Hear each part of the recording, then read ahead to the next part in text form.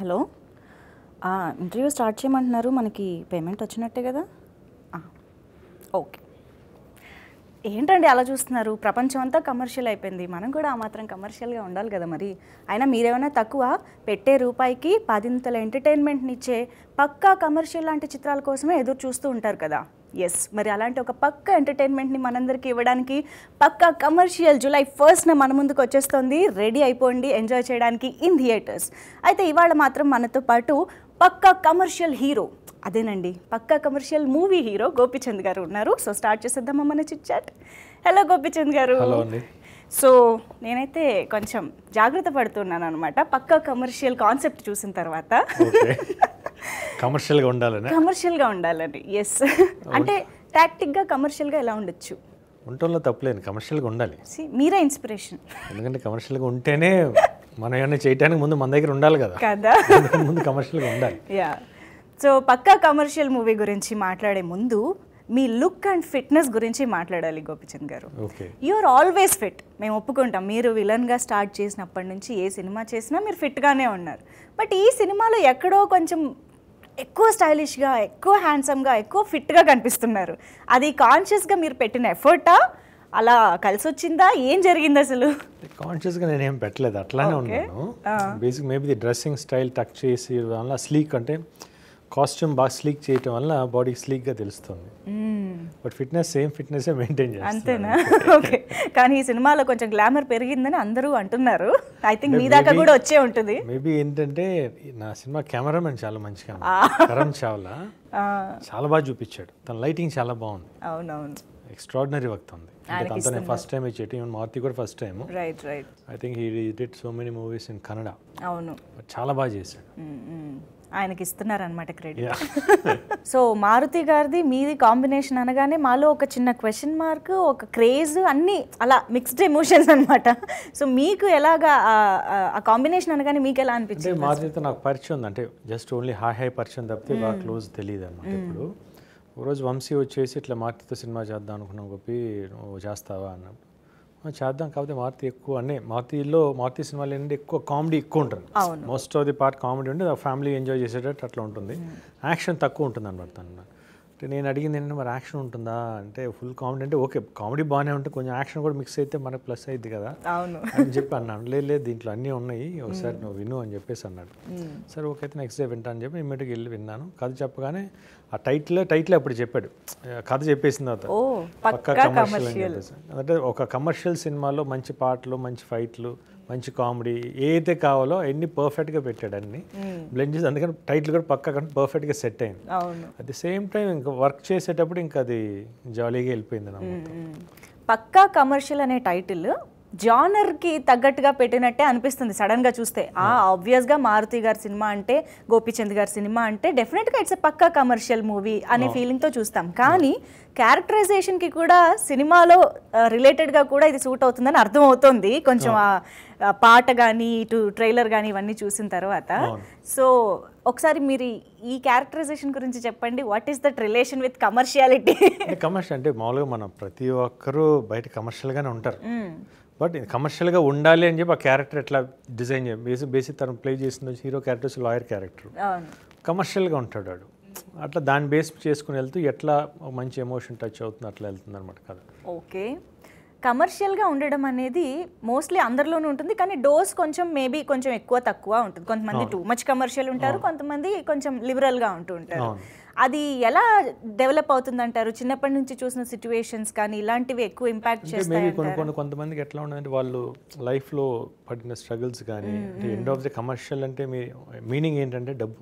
అవును, now days ఏమైపోయింది, డబ్బు లేకపోతే ఎదుటోడు, అంటే out of the 100 people 90 people of they giving respect because of money. అంటే ప్రాక్టికల్గా చూస్తుంటే డబ్బు ఉందంటే ఒకలా బిహేవ్ చేయడం, డబ్బు లేదంటే ఒకలా బిహేవ్ చేయడం ఫ్యాక్ట్స్ అయిపోయింది. అందుకని ఏంటంటే వాళ్ళ లైఫ్, కొంతమంది లైఫ్లో వాళ్ళు పడిన స్ట్రగుల్స్ కానీ, ఓకే డబ్బు ఉంటే మనకి ఇదంటే దానికని ఎంతైనా కాబట్టి డబ్బు సంపాదించాలి, దాని దగ్గర ఎక్కడ వాళ్ళు కాంప్రమైజ్ అవ్వరు. అట్లా కొంతమంది ఉంటారు. దానికి కూడా ఒక లిమిట్ ఉంటుంది బేసిక్లీ. అంటే ఒకరిని కష్టపెట్టి మన డబ్బులు అది అంత కమర్షియల్గా ఉండకూడదు. డెఫినెట్గా మనం చేసే పనికి మనం డబ్బులు పర్ఫెక్ట్గా తీసుకోవాలి, దాంట్లో ఏం తగ్గకుండా.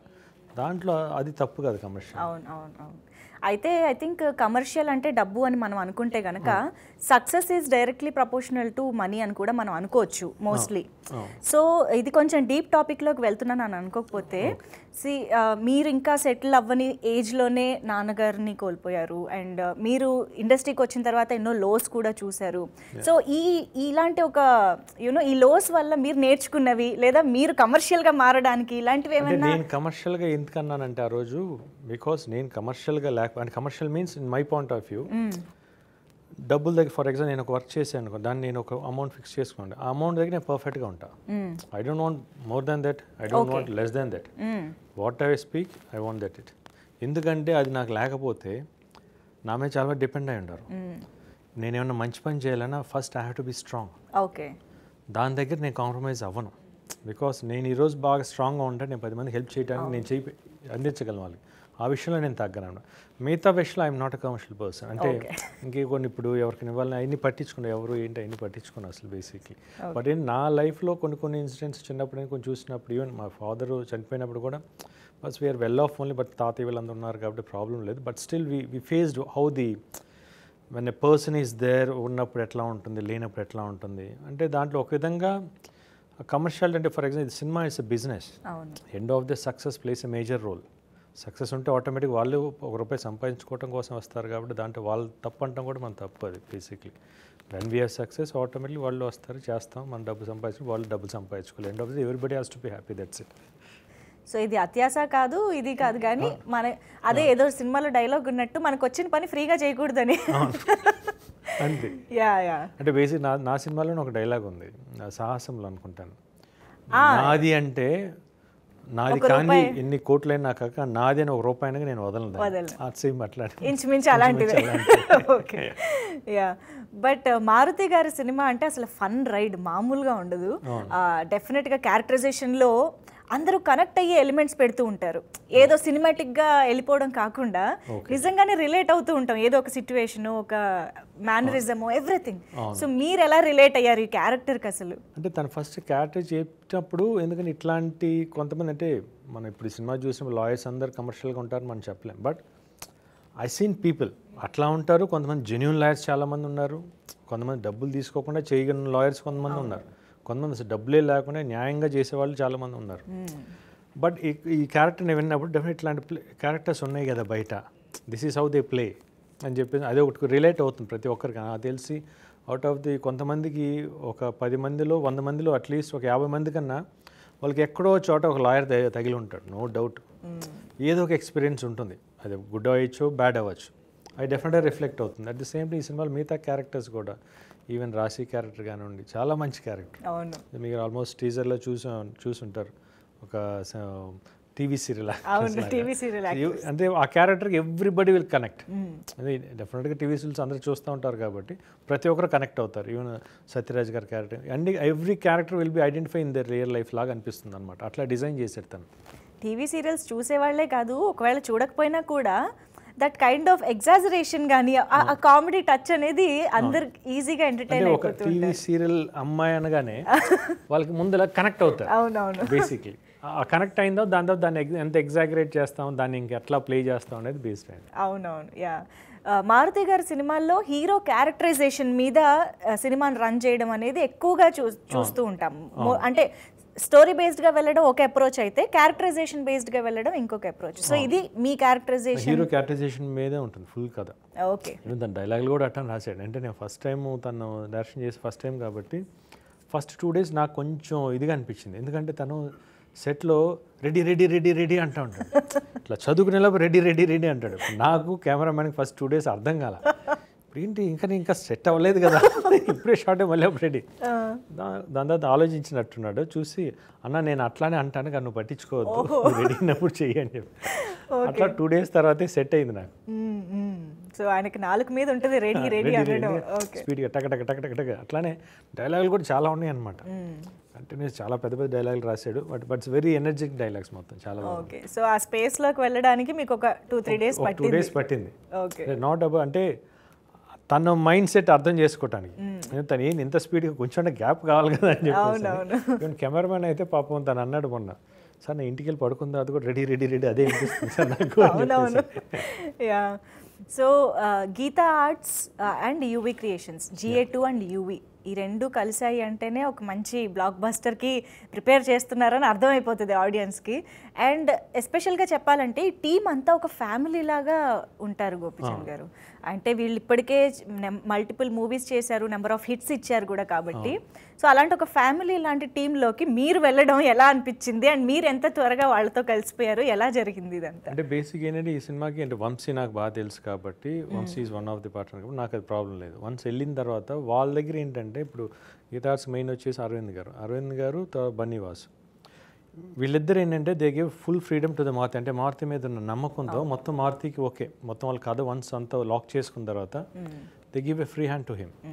ఇవ్వటం వల్ల వాళ్ళకి తన మీద నమ్మకం.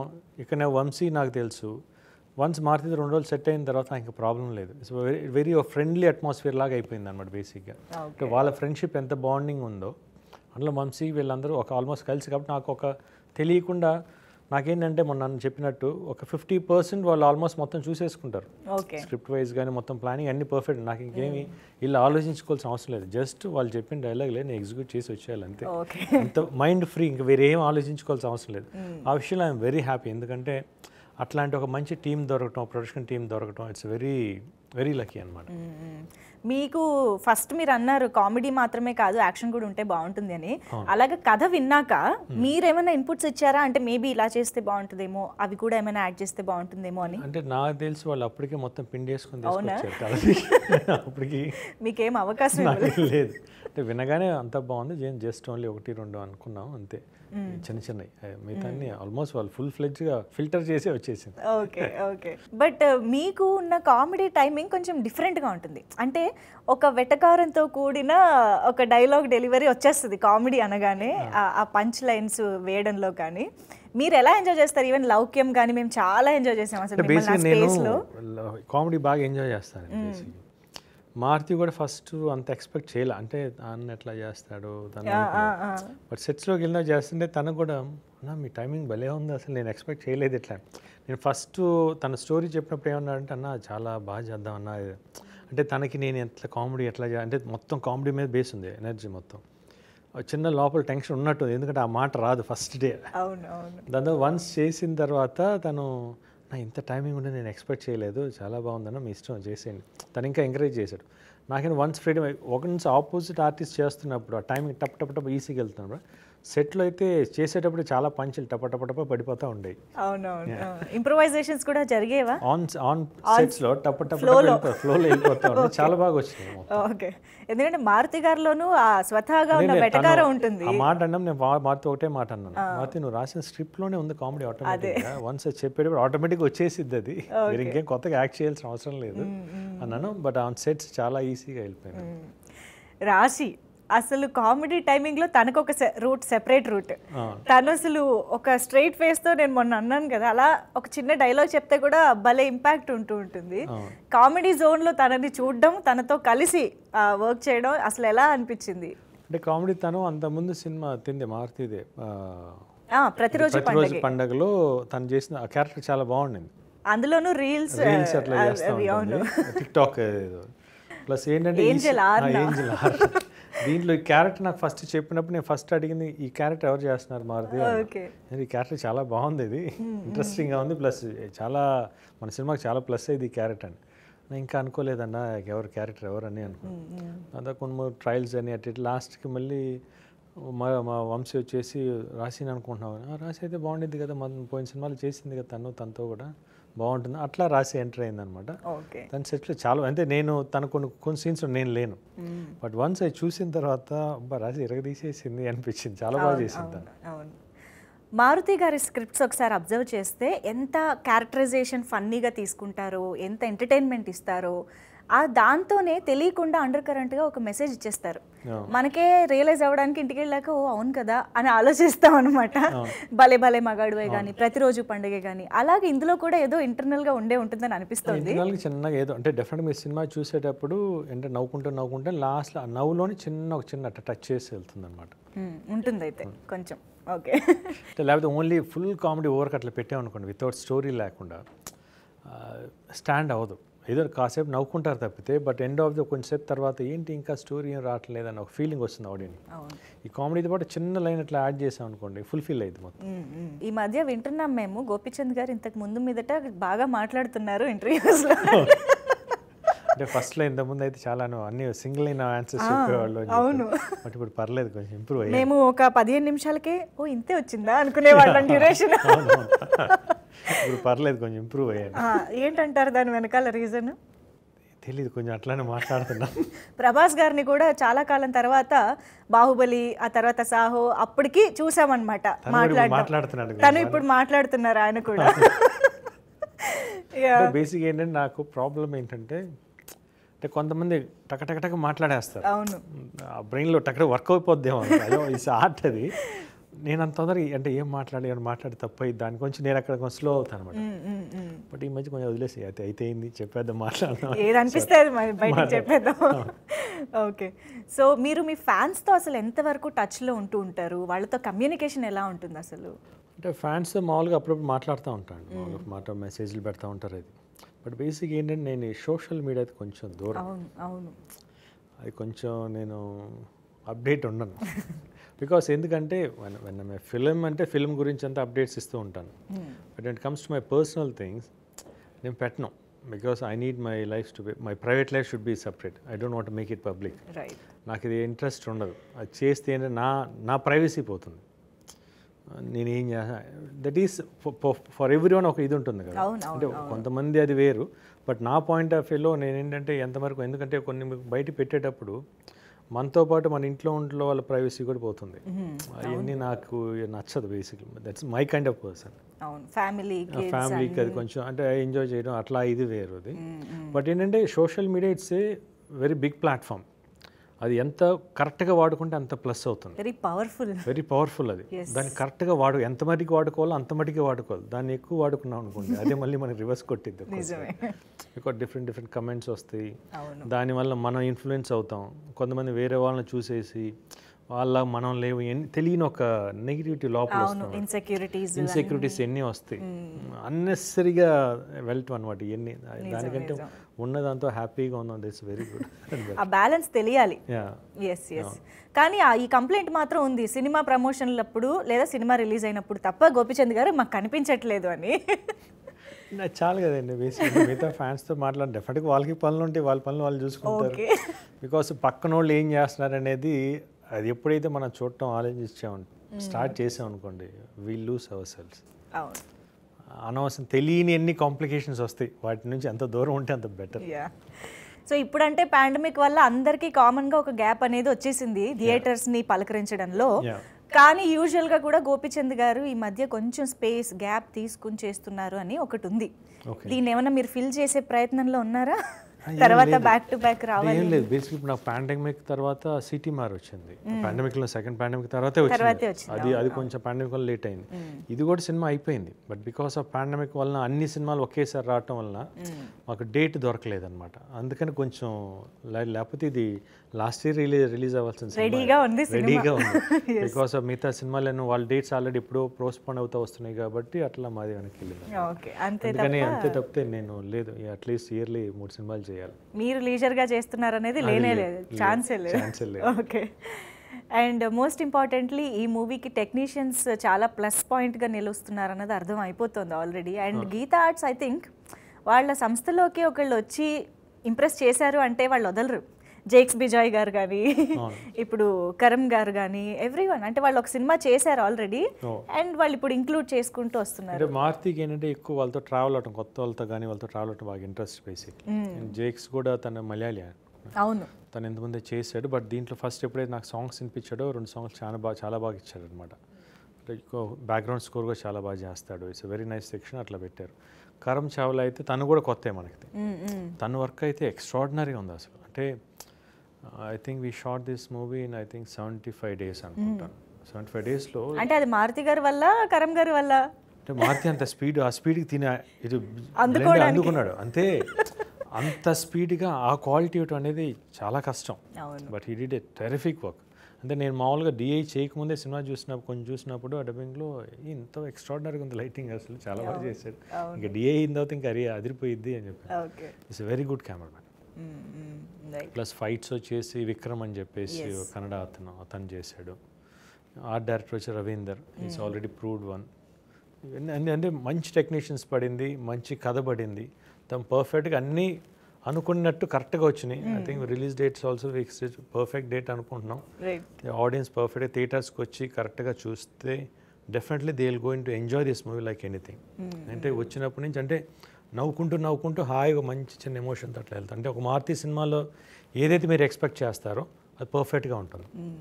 ట్రైలర్లో వచ్చిన డైలాగు, విలనిజం నువ్వు నాకు చూపిస్తున్నావు అంటే అది ఫస్ట్ మారుతి అసలు ఎంత కనెక్ట్ అయ్యారంటే అందరూ ఫ్యాన్స్ కానీ, ఎందుకంటే మిమ్మల్ని ఫస్ట్ అభిమానించడం స్టార్ట్ చేసింది అప్పటి నుంచి కాబట్టి it was like audience pulse అలా పట్టుకుని ఇలా డైలాగ్ పెట్టినట్టే ఉంది. సేమ్ అట్లా పట్టుకునే పెట్టి నేను ఫస్ట్ ఇది లేదు, తన డైలాగ్ చెప్పగానే అదిరిపోయింది కదా మారుతి, చాలా బాగుంది అది. అది ఫస్ట్ బాగా కనెక్ట్ అయిపోతుంది. అంటే ఆల్మోస్ట్ ఆ డైలాగ్ చెప్పగా మళ్ళీ రివర్స్ టప్ 3 సినిమాలు ఒకసారి కనెక్ట్ చేసుకుని వస్తారు. నిజంగా పర్ఫెక్ట్. అట్లాంటి డైలాగులు చాలా ఉన్నాయి, చాలా రాశాడు, బాగా రాశాడు. అంటే గోపీచంద్ గారిని దృష్టిలో పెట్టుకుని రాయడం అనమాట. అది నన్ను పెట్టుకునే రాశాడు. అంటే మామూలుగా ఫస్ట్ రాసుకున్నా కూడా, బట్ ఎప్పుడైతే నాకు కథ చెప్పిన తర్వాత దాన్ని మార్చాడు, నాకు తగినట్టు మార్చాడు, అది నో డౌట్. అమేజింగ్. సో ఓవరాల్గా పక్కా కమర్షియల్ అనేది నాకు తెలిసి అన్ని ఏజ్ గ్రూప్స్కి బాగా నచ్చే సినిమా అవుతుందని అనిపిస్తుంది. సో మీరు మామూలుగా ఎలాంటి జానర్ని ఆడియన్స్గా చూడడానికి ఇష్టపడుతూ ఉంటారు? అంటే నాకు పర్సనల్లీ అయితే యాక్షన్ బాగా ఇష్టం. అవునా? అందుకనే నాకు యాక్షన్ చేయకపోతే నాకు సినిమా చేసినట్టు ఉండదు, ఇన్కంప్లీట్గా ఉంటుంది. యాక్షన్ సినిమాలు నాకు బాగా ఇష్టం. ప్లస్ కామెడీ, ఇవన్నీ కామెడీ యాక్షన్ మిక్స్ అయినాయి అనుకోండి, I will enjoy a lot. Amazing. So ఇప్పుడు పక్కా కమర్షియల్ కాబట్టి మనం కొన్ని కమర్షియల్ క్వశ్చన్స్ డీల్ చేద్దాము గోపిచంద్ గారు, సరదాగా, అండ్ కొన్ని టాస్క్లు కూడా అనమాట. మీకు ఫస్ట్ పాకెట్ మనీ ఎంత? పాకెట్ మనీ ఎంత అప్పుడు స్కూల్ డేస్లో అంతా 2 రూపీస్ 3 రూపీస్ 1 రూపీస్ 2 రూపీస్ అంతే.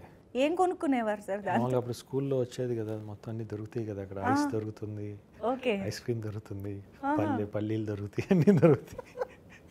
ఆ టైంలో అదే ఎక్కువ, ఆ బండి మీద వచ్చి స్కూల్లో వదిలేగానే బయటికి వెళ్ళిపోయారు, గోడ అవతల నుంచి తొందరగా టైం అయిపోతుంది, తొందరగా అట్లా తీసుకోవడం.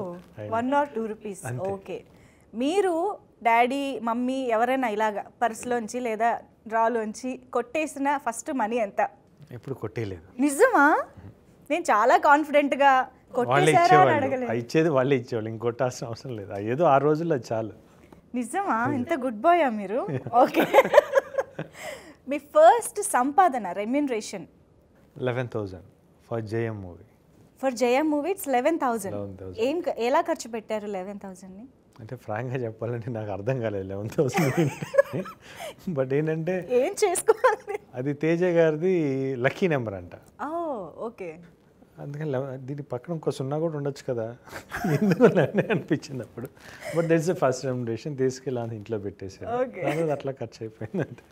అది పాయింటే. 11 లక్కీ నెంబర్ అయినప్పుడు దాని పక్కన ఎన్ని సున్నాలైనా ఉండొచ్చు. ఓకే. సో జాగ్రత్తగా ఇంట్లో పెట్టేసి అది అట్లా ఖర్చు అయిపోయింది తెలియకుండా. ఓకే. సో మీ ఫస్ట్ బిగ్ కమర్షియల్ సక్సెస్ ఏదని మీరు అనుకుంటున్నారు? విలన్ గానా హీరోగా అయితే ఎగ్దమ్ is very good first success.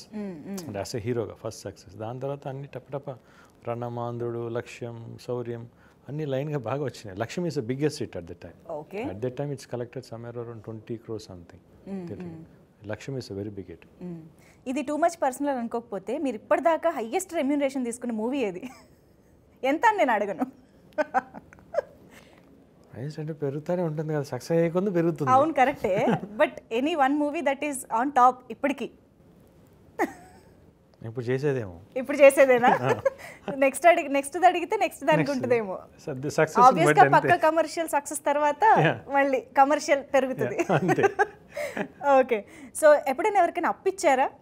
ఇచ్చాను, చాలా మందికి ఇచ్చాను. ఇస్తే ఎలా ఉంటుంది సిచ్యువేషన్? కొంతమంది ఇచ్చారు, కొంతమంది ఇవ్వలేదు.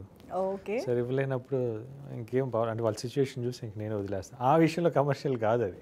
ఓకే. ఈ విషయంలో తప్పితే దాంట్లో కమర్షియాలిటీ లేదు నాకు. Okay okay. సో ఇప్పుడు మన టీం మెంబర్స్లో నేను కొంతమంది పేర్లు చెప్తాను. వాళ్ళకి డినామినేషన్ కానీ అంటే కరెన్సీ డినామినేషన్ కానీ లేదా బయట దేశాల కరెన్సీ అయినా సరే you describe them with a currency note are denomination anything you like. Okay okay. So first Maruti గారు. అంటే Maruti is a balance person. అదే మన ఇండియన్ కరెన్సీ, మన ఇండియన్ కరెన్సీ బ్యాలెన్స్ చేస్తూ ఉంటారు కాబట్టి. ఓకే.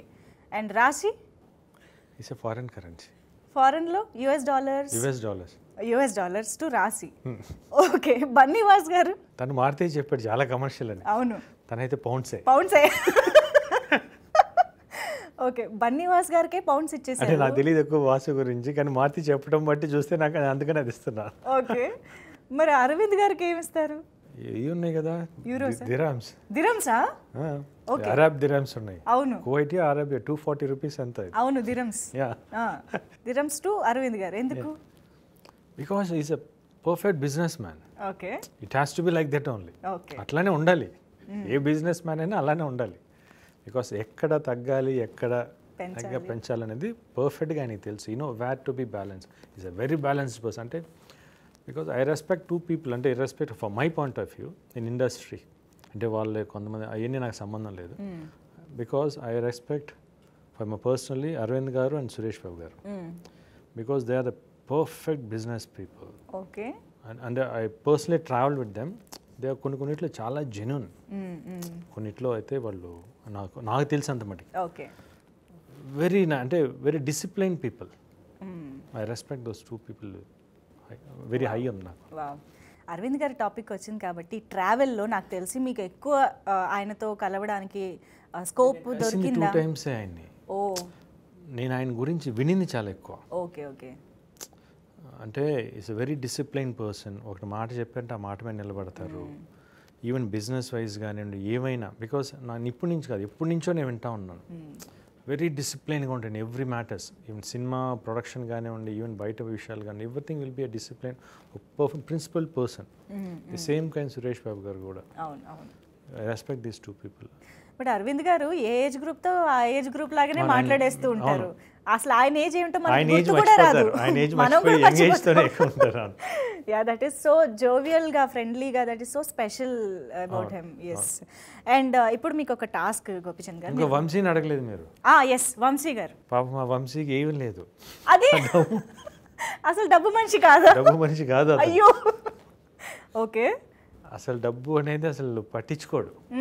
తనకి మీరు చెప్పండి, డినామినేషన్ చెప్పాలంటే ఏం పాత అనాలు ఉంటాయి కదా, అవి చెప్పాలి. చెల్లవు కదా, చెల్లని కాయిన్స్. డబ్బు అనేది అసలు ఆలోచన లేదు. సో ఇప్పుడు మీకు ఒక టాస్క్ గోపిచంద్ గారు, మీరు కాదనకుండా మీకు తెలిసిన వాళ్ళు ఎవరికైనా ఈ టీంలో అయి ఉండొచ్చు లేదా బయట ఫ్రెండ్స్ అయి ఉండొచ్చు, ఎవరికైనా సరే కాల్ చేసి కొంత అమౌంట్ ట్రాన్స్ఫర్ చేయమని అడగాలి. రీజన్స్ ఏమి చెప్పకూడదు. ఓకే. ఎవరికి చేద్దాం అనుకుంటున్నారు? మన టీంలో చేయొచ్చు కదా. చేయొచ్చు. మారుతికి చేద్దాం. మారుతి గారికా? ఓకే. మారుతి గారికి కాల్ చేసి డబ్బులు ట్రాన్స్ఫర్ చేయమని అడగబోతున్నారు. Okay. Good morning Maruti. Maruti, నాకు అర్జెంటుగా ఒక 10,000 కావాలి. ట్రాన్స్ఫర్ చేయగలవా? 10,000? అవును అవును మరి అంతే. 10 lakhs లాగా చెప్పారేంటన్నా? ఓకేనా, నాకు ఇప్పుడు ఇది పెట్టండి అన్న. నెంబర్ గూగుల్ పే చేసి. ఏది మీ నెంబర్కి? నా నెంబర్కి. ఓకే అన్న, ఇప్పుడే చేస్తా 1 సెకండ్లో. Okay okay by, thank you. 10 lakhs అడిగినట్టు అడిగి కదా. అయితే ఇప్పుడు 5 lakhs అడుగున్నా చేసేవారేమో. చేస్తారు. ఓకే. కానీ అడగగానే ఆయన కొంచెం షాక్ అయినట్టున్నారు. 10,000 అడిగారు. 10,000 ఎందుకు అడిగారబ్బా? గోపిచంద్ గారికి 10,000తో పనే ఉంటుంది అది. వచ్చేసి గాట్ ఇట్. ఓకే. సో 10,000 అనేసరికి ఏమీ అడగకుండా ట్రాన్స్ఫర్ చేశారు. 10 lakhs అయి ఉంటే ఏం అడిగేవారో చూడాల్సింది. అడిగేవాళ్ళు కాదు. Wow, so confident about your director. Amazing amazing. Okay. So ఈ మధ్య ఈ గూగుల్ పేలు ఆన్లైన్ ట్రాన్స్ఫర్లు ఎక్కువ అయిపోవడం వల్ల ఎంత కమర్షియల్ అయినా క్యాష్ హ్యాండిల్ చేయడం కష్టం అయిపోతుంది కదా అందరికీ. మీకు ఎంత అలవాటు ఉందో చూద్దామని నేను టెస్టింగ్ కోసం ఇది తీసుకొచ్చాను. ఓకే. ఒరిజినల్. సో మీకు ఇప్పుడు 1 minute టైం లిమిట్ ఇస్తాను, మీరు ఎన్ని నోట్స్ కరెక్ట్గా లెక్క పెట్టగలుగుతారో చూస్తామన్నమాట. ఓకే. అంటుకుపోయి ఉంటాయి కదా, అందుకే. రెడీ? 1 2 3 గో.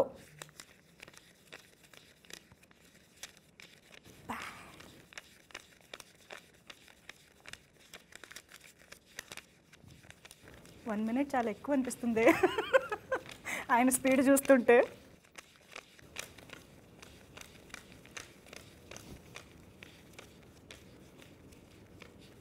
అయ్యో అమ్మో, ఏదో కమర్షియల్ అంటే అనుకున్నాను కానీ నిజంగానే కమర్షియల్ అండో.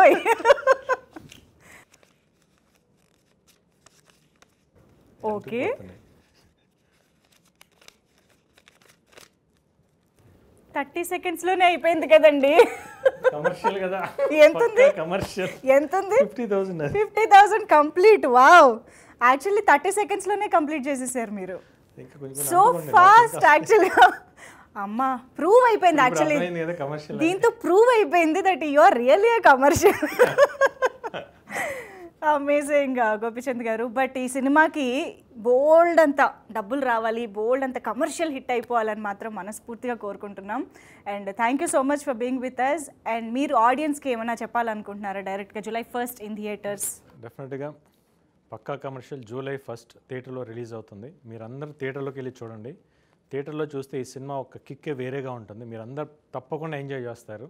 ఈ cinema at the same time Pakka commercial చాలా పెద్ద హిట్ అవ్వాలి. మనస్ఫూర్తిగా నా ప్రొడ్యూసర్స్కి, నా డిస్ట్రిబ్యూటర్స్కి, ఎగ్జిబ్యూటర్స్కి అందరికీ మంచి ప్రాఫిట్స్ రావాలని మనస్ఫూర్తిగా కోరుకుంటున్నాను. Please go and watch the movie in July 1st in theatres only. Thank you so much. ఇదిగో ఇందాక ఏదో ఇంట్రొడక్షన్లో ఫ్లోలో అనేసాను కానీ మనకి ఇంకా పేమెంట్ రాలేదు, ఒకసారి కనుక్కో.